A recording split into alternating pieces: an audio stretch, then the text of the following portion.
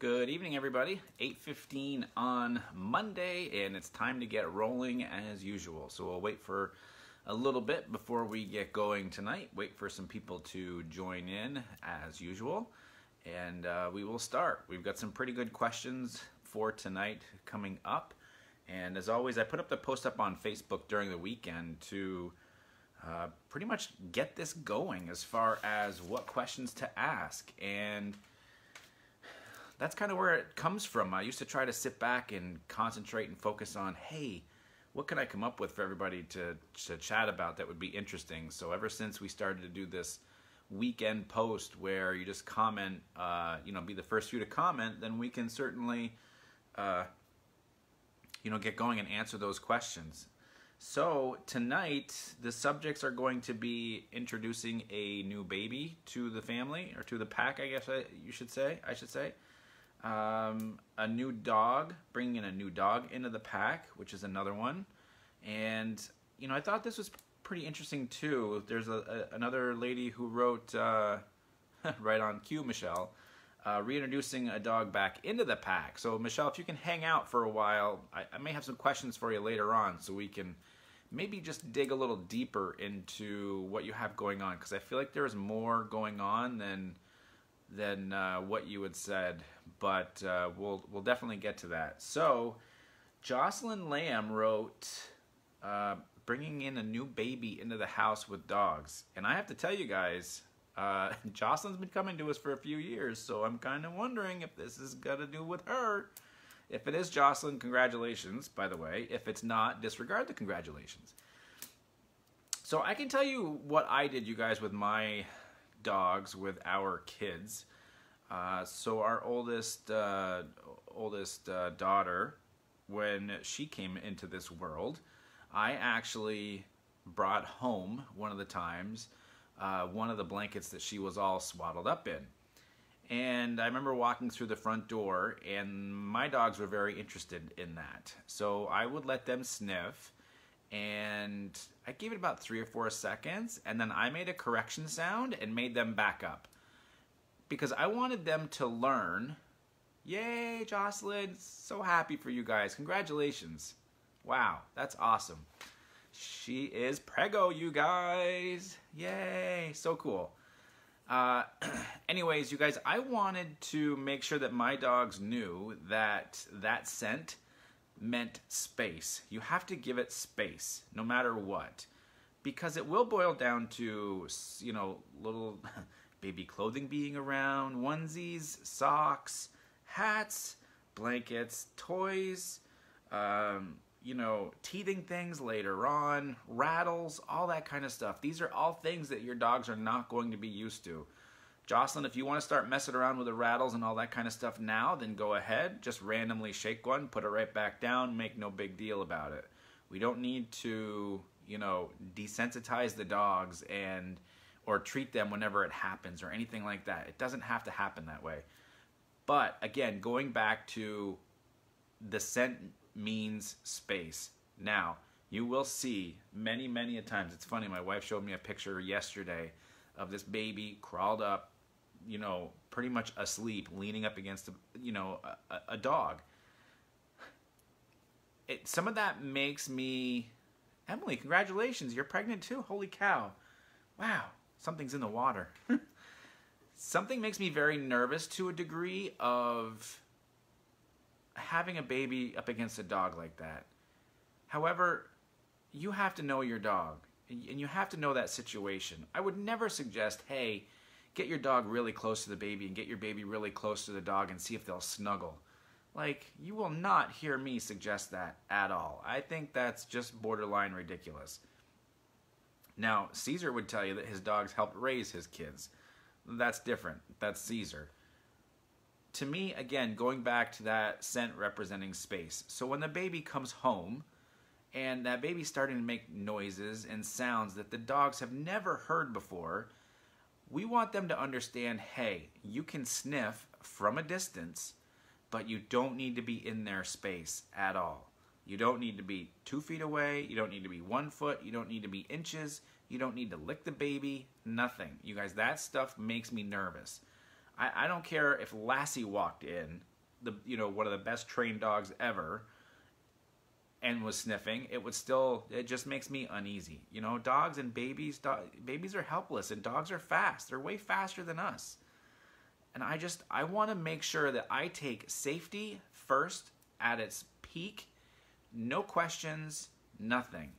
Because here's the other thing that goes along with that, is that when that baby starts crawling around and crawling towards the dog, this is where stuff can get a little dicey, because I want to make sure that the dog moves away from the baby, okay? Because, when the baby starts crawling around, they don't know your words, they don't know what means what, they just see something soft and furry that they might grab a hold of, and it might be a tail and it might be a paw. And this is where the dog might growl, because in their world, they're going to say, hey, if I growl and if I bark or show my teeth, that means this thing's going to move away. Obviously, babies don't know how to do that, so we need to create as much space as we possibly can. This goes back to that initial time and ongoing time of that the baby needs a bubble around it. That's all there is to it. Whether you want to make it a 5-foot bubble, 8-foot, 10-foot bubble, whatever it is. But when that baby starts moving around, it's time for the dog to start moving. So if that baby's, moving towards the dog and the dog moves, that's great. That's what we're looking for. If the baby, moves towards the dog and the dog doesn't move, not so good. Again, unless you have the world's best dog. And if you do, great. You can take your own chances at your own leisure, and I wish you the best of luck. But, you guys, it can't work. To me, it's got to be safety first, safety second, safety third here. You can't take that chance at all. I think you're just playing with fire. Because, look, you guys, I've come across dogs that have bitten babies that are 6 months or a year old. And guess what? That completely changes the complexion of how that dog owner sees their own dog. It has to. Wow, my dog just bit my child? Well, I can't trust this dog anymore. But if we backtrack and go, okay, was this something where the dog and the baby were made to be together? And hey, come sniff the baby because it's a part of our pack and it's so cute, and you should do this with it and do that with it, and you guys need to hang out next to each other and let the baby crawl all over the dog. Guys, it doesn't work that way. That is not safe to me. It isn't. And as a trainer, I think that would be highly irresponsible of me to say, hey, bring the baby in, bring it over to the dog, let the dog sniff it, let the dog's head get down right into the baby seat and sniff, and all of a sudden, you guys, babies move fast too. Their arms, all of a sudden things move fast. A nice brush across the nose, and I'm telling you, there are just so many variables that can just be in the wrong direction. Everything can go sideways fast. And you don't want that as a parent. You don't want that as a dog owner. Nothing. It's not good. So, space. Here's the other thing. When you get that baby moved into the nursery, maybe it's out of your bedroom and it's moving into a different room, dogs are not allowed in the nursery, whatever room that is, or in that bedroom, period. They're not allowed in. So if you walk in to put the baby in the crib and you hear the dog coming, turn around, tell him out, tell him, whatever you got to do to get him to go somewhere else, I'm fine with, as long as it's fair. Create that doorway as a threshold. If they want to stand outside the door and watch, that's fine. But you guys, this is where it comes down to not only you're bringing a new human being into the house. Do you think a dog needs to be less than a foot away to smell that baby? No, not at all. The dog can probably almost be in another room without a problem whatsoever. It's just one of those things. You need to create that space and that association of baby means space. I need to give this space. That's all there is to it. Now, later on, when the kids are old enough to understand dogs and listen and take directions from you, then it's different. 2 or 3 or 4, whatever. As a parent, that's up to you to decide. Then you can start to really get a relationship going between the kids and the dog. It's just going to take some time, and you have to be patient, you guys. Babies don't need to snuggle with dogs, and dogs don't need to snuggle with babies. That's all there is to it. One rollover from a dog on top of a baby, you're not going to trust your dog again. One nip from the dog to the baby, you're not going to trust your dog again. It's one of those things. So you guys, you just have to create space as much as possible. So Jocelyn, if you need any help when the time comes, when you guys get closer or bringing the new one home, let me know. I'd be certainly more than happy to help you out and reiterate anything here. So feel free anytime. Same thing with you, Emily, too. And congratulations again, you guys. That's awesome. Awesome. So Linda said how to introduce a new dog to the pack. So I'm going to take this, Linda, as maybe you're bringing your own, you got a new dog and you're bringing that dog into the pack. So to me, them meeting on neutral territory is going to be best, especially if you're getting a rescue dog. If you're getting a puppy, I don't think it's that big of a deal as long as you have well-behaved dogs. If you don't have well-behaved dogs, then again, I would do it in neutral territory.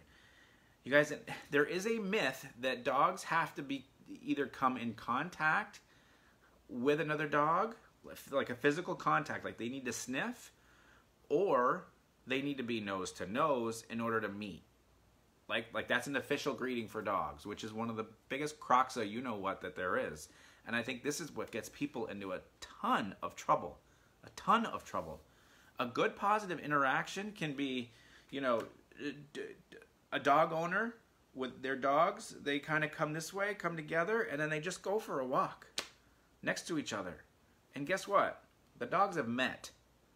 Dogs don't shake hands, right? There doesn't have to be physical contact. They're going to smell each other's scent. Everything has to be triggered with the nose first. You go for a long walk, you turn around, you come back, you finish it, and guess what? You can say your goodbyes, and you go your separate ways. Again, if you're, a friend's dog. If this is your own dog, then I would probably say have somebody else in the family meet you somewhere with the new dog while you have your current dog, and you go for a walk. To me, I think that neutral territory should be maybe like a mile from the house or something. Something along those lines where you can walk towards your house. You're going to drain some energy. You might be gone for a half an hour or so. And then when you get back into the house, that new dog goes right into a crate. That dog is not allowed to explore the house. It's not allowed to go explore all the toys maybe the other dog has, or dog dishes, or anything like that. Just no exploring. Like, drain some of that energy, and then the dog goes into a crate. That's all there is to it. Bringing that new dog home, you should probably be off of work for at least a day or two, because it's going to take some time. The other part of this is you have to realize that bringing a new dog into your home, it'll take that new dog about 30 days. 30 to 45 days for that dog to feel settled in your home. It's proven. I've heard it from trainers I've never even spoken to before. It's just an imprint in their brain that says, I'm going to be here. This is my, whether you want to call it family or pack, that's a conversation for a different day. I'm going to be here. These are the rules, actually, now that I've seen it for a while. These are the things that they let me do. These are the things that they don't let me do. We go on our walks. This seems like the structure that we have here. So be it. Now I know what's happening. So it's going to take some time. Don't think that it's going to take a week and everything's great and the house training's going wonderful. There's never been any accidents. That's no different than that honeymoon period for dogs sometimes. Is we usually get that, wow, it's been a week and everything's going great with the dog. And then about 3 weeks or a month later, it's like, we might have to talk to somebody about this because, the dog isn't doing everything it's supposed to do, or it's starting to react or something along those lines. So you have to create that structure at home. All those toys need to be put away. Again, the dog is not allowed to explore the house. I'm not a believer of that. I'm not a fan of that. That's like going, come on in and take over. And you don't know if the dog is up in some random room peeing somewhere or doing anything else or starting to chew. If you guys want some information, Larry Crone, I believe he even mentioned it on the podcast that I did with him back in the fall. He has some really, really good insight into what to do with a new dog and a new puppy coming home, and I'm going to be taking part in that when we get our puppy here in a few weeks. I'm going to be doing the same thing. If that dog is out of the crate, it's either in the house, it's either going to be on leash, tethered to something, or I'm going to have a hold of that leash. That dog's not going to be allowed to just randomly explore the house at any time and get into things and chew up boots and shoes and hats and whatever else that there is around. I think that's ridiculous to think about letting them do. It's just way too much freedom. And until that dog can prove to me, which is it's going to be at least a year before that dog is loose in the house, before we can just let that happen, let that freedom happen. I want things established as much as I can for a while. So, Linda, I hope that gives you some insight into what to do. I would honestly probably keep doing activities with each other, new dog with your current dog, all the time. Walks together, play together, feed together. Now, if you're getting a rescue, you guys, and it's feeding time, I would probably tether that dog to something to feed it to where it cannot access your current dog's food at all. That could be a huge problem, and you don't want to get into that. So to me, I want to start with them, I don't know, 20 feet apart, 30 feet apart, and then work our way in if everything's kosher for a long, long time. So we don't want to take food aggression to a very uncomfortable place. And again, with rescues, sometimes you just don't know. Even though that paperwork may say everything's good, maybe everything is good, but we have no history of what your dog is going to be like with a new dog, or what that new dog is going to be like with your dog. So instead of taking any chances, I would rather not. I would rather not take any chances. That's all there is. That's all there is to it. So, all right. So Michelle, you are up. Michelle Mingo here. So your question was something to do with reintroducing a dog back into the pack if they've left for a little while, because there might be some issues when they roll back in. And I feel like that's kind of I feel like there's other stuff going on.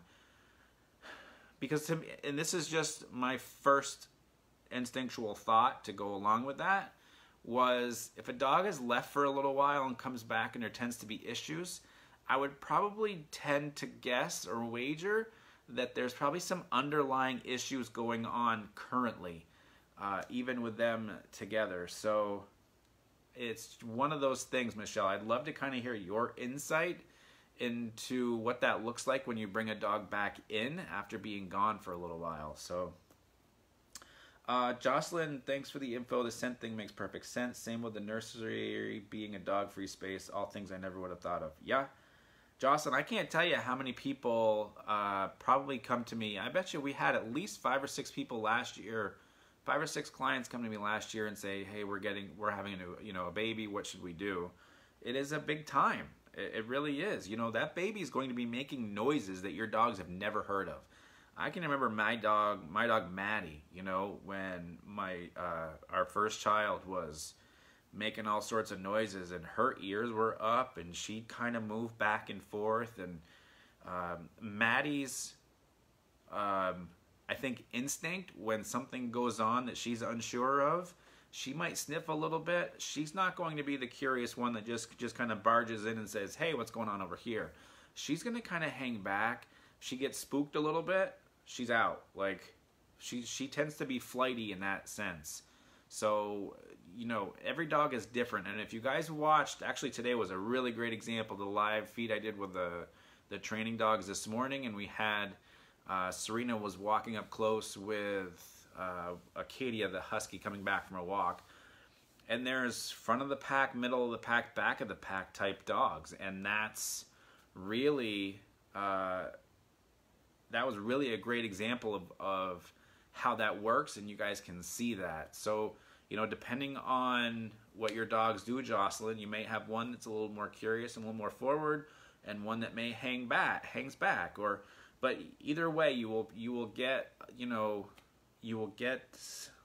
something different probably out of them than what you expect. So yes, it will be completely different for them. That is for sure. So Well, I don't see anything from Michelle, so unfortunately I don't know. I'd love to be able to get into this to help her out a little bit, but I don't see any comments about what's going on with maybe some possibly underlying issues. So anyways, you guys, so that's what's going on there. So we had some really good questions there. I'm going to scroll back through to see if there's anything that I missed. Heather says, hey Heather, I saw the wave. Nice. And again, Emily and Jocelyn, congratulations. That is awesome, awesome stuff. Hey Renee. Michelle, you're welcome for the info anytime, you guys. You can always message me, okay? Always message me if you need if you have a quick question. If you get really deep questions, I may tell you, hey, there's a lot to do with this. I might need video to see what's going on. But you guys, I'm out here to help. Obviously, I'm doing this, right? I mean, way out here to help. So Linda, you're looking to get one down the road. Good. Well, you're doing the right thing. You're doing your, research now. You're finding out what questions to ask and what the best thing to do is for that time. So I can tell you guys, we're getting our puppy in probably a little less than 3 weeks. And that's my plan when we get that puppy. We're going to go for a walk. I'm going to do a couple little experiments with it on some recall as soon as we get home. I know it sounds crazy, recall for a puppy at 8 weeks, but I was told by an old school trainer a technique to use, and I'm going to use it and see what happens. That's for sure. But that's my plan. We're going to go for a walk with that puppy when we get home, and when we get home, that puppy is going to go right into a crate for probably an hour or two. Jocelyn, we are getting a Greater Swiss Mountain Dog. That is the plan.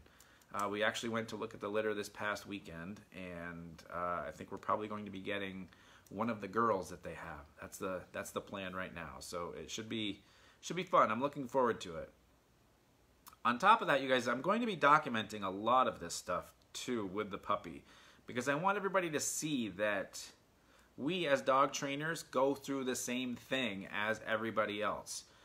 It may be handled differently. It may be handled the same. I may find something that I have for a technique up my sleeve that doesn't work. And my goal is to try to, video as much of that as possible for you guys, so you can see how, I would handle it, what I would do. And I'm going to put that dog on a routine of, probably out for anywhere from 10 minutes to 30 minutes. And it could be play, it could be a walk. Although a 30-minute walk for an 8-week-old puppy is way long. Some socializing time at work with the other dogs, with a good group. So, but every time after that dog does something, depending on the intensity of it, 10 to 30 minutes, that dog is going to go back into a crate in my office for probably at least a couple of hours.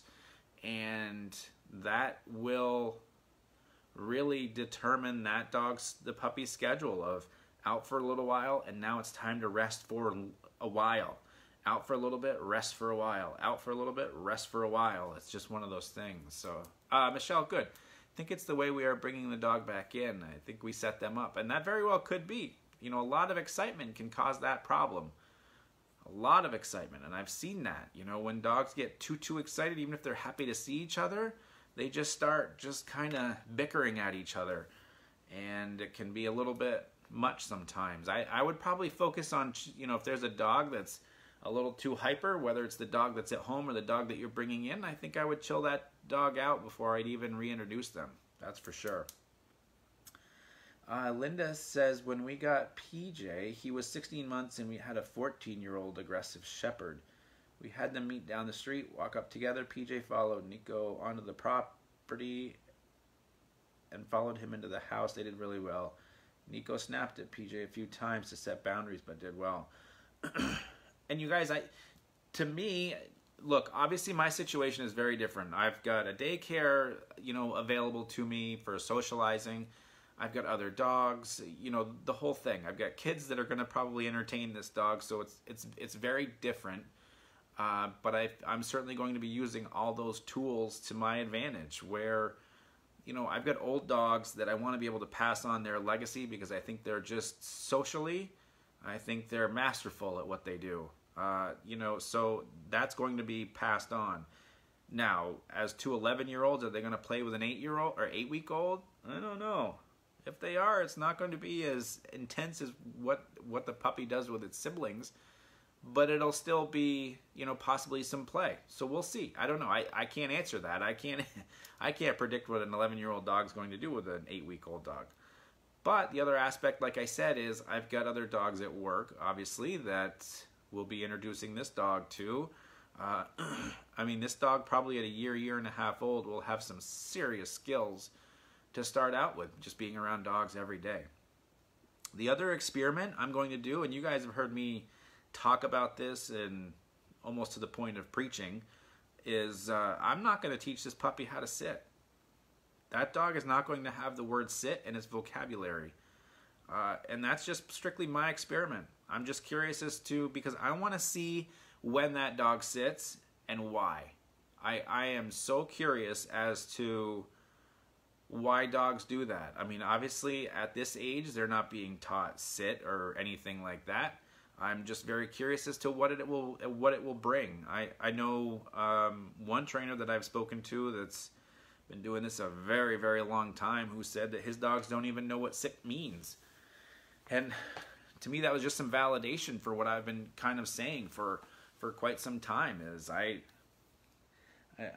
don't know. I was telling Serena and Matt today, I've got this, well, you guys know George, the dog that I've been working with, the really scared lab guy.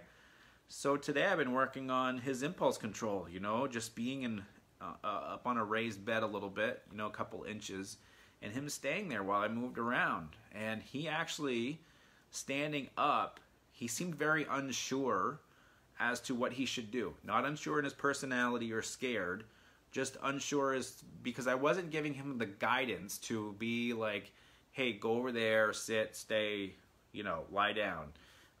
It was more giving him a little bit to think about of, hey, how is he going to problem solve out of this? He's got to realize that he's got to stay there. The hard part about George is that any move that I make towards him, even with like body language or a correction sound, can make him get scared of me again, and I can't break his trust that way.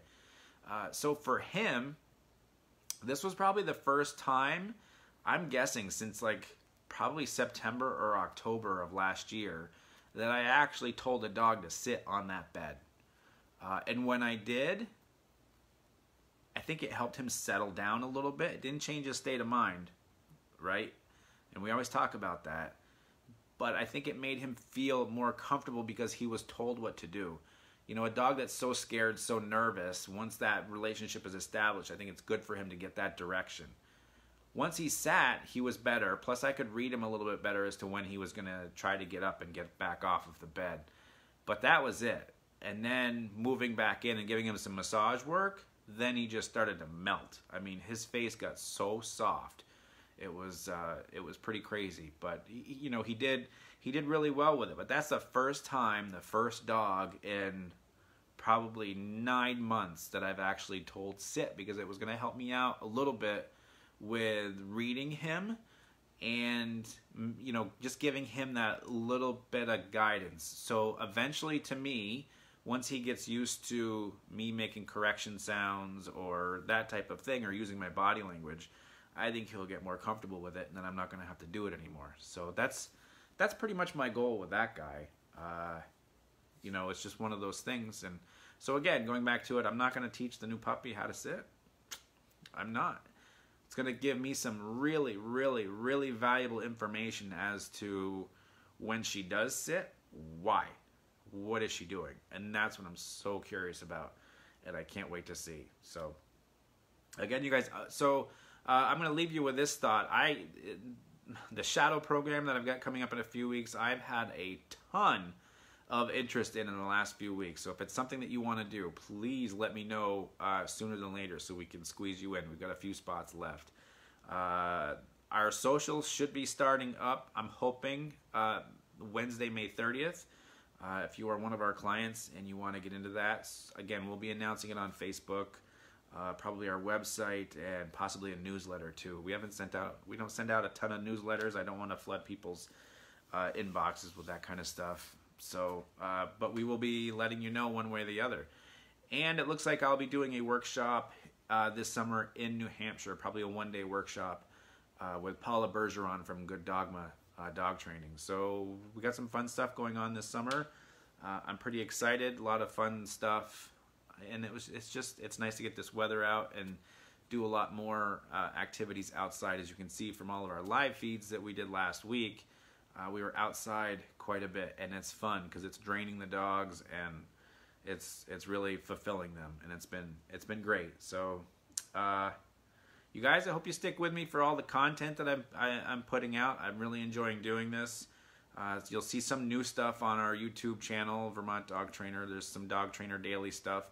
It's really actually kind of cool. I never would figure that, you know, I've been numbering all the episodes that I've been putting on YouTube, and I've actually been starting to use those episodes as references for some people. So you know, whether they want to know more about e-collar, whether they want to know about place command or body language, I can say, hey, check out episode 52, and that will give you a perfect example of what you're looking for. So it's been pretty awesome stuff. So Patricia, I'm not 100% sure. Just look up Paula Bergeron, dog trainer in New Hampshire. Should give you, I can't remember the town that she's in. It's out of my head at the moment, but just check that out. We're looking possibly in July. It might be a one-day thing on socializing from my aspect, and then training from Paula's as far as like one-on-one, or even, you know, well, she'll do her thing. She's a great trainer. She'll do her thing. I'm going to do my thing. We're going to come together. We're going to have a great time. So it should be a lot of fun. But you guys, I'm going to call it a night here. I've been chatting pretty solid, and we'll keep you posted on George, you guys. Hopefully you're following his story. He's making some pretty good progress, and he's been fun to work with. He's been a blast. He's gone from this scared dog to, now I got to start chilling him out because he's just getting so wound up and so excited. I gotta put a cap on that for him so he just doesn't get too out of control. And Ridley goes home tomorrow, or I don't know, this week. Ridley the Great Dane, and we've got Rowan as well, the Newfie. So, and a new dog coming in tomorrow. So lots of good stuff, a lot happening in our world, that's for sure. So you guys have a great night. We will see you next week during this, every Monday at 8:15. And I'm sure I will see you again during the week during our live streams. So you guys have a wonderful Monday night, and we'll see you soon.